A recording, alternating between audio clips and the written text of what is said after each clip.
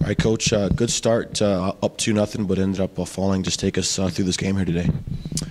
You know what? We at times we played really, really well, and I was proud of our guys. And we just we went a little brain dead there a few times, and you know we didn't play a full 60 minutes. And obviously against a quality team like that, well-coached team, you can't. You know they just got too much firepower up front, and we made some mistakes, and it cost us. And you know we're down one.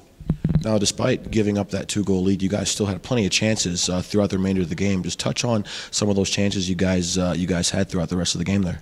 Well, I thought the second period, I mean, we had 5 point-blank chances that we just couldn't capitalize on. We had open nets that, you know, guys don't miss those ever. And you know, you got to give them credit. They were diving and blocking shots and doing that when they had to. But you know, we had our chances. It's one of those games, and that's playoff hockey. It's, you know, we beat two teams in the East that every game was like that. You know, a bounce here or there, they could be sitting here right now. And so we just got to get back and get our split here and go home.